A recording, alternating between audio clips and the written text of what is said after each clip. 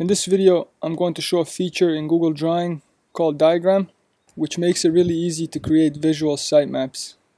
So if you click Insert and go Drawing, then you're going to select Hierarchy, and then you have your different options here. So if you want to do a nice sitemap, this is a good one, and you can actually change how many levels you want to have it. So you can see you can have more levels, but for the demonstration here, we're going to use 3 levels.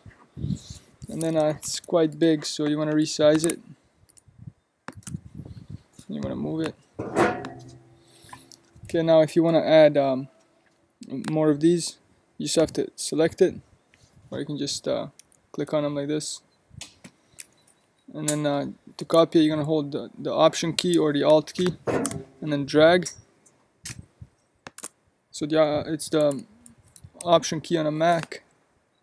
And you want to hold Shift just to hold it in line. If you let go of Shift, you can move it, but if you hold Shift, it comes back, see?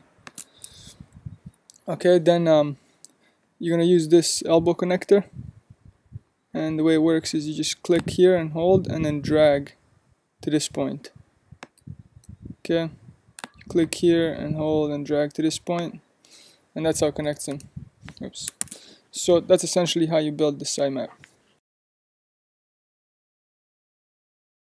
If you like this video, please give us a thumbs up and subscribe to our channel for more videos like this. Take care.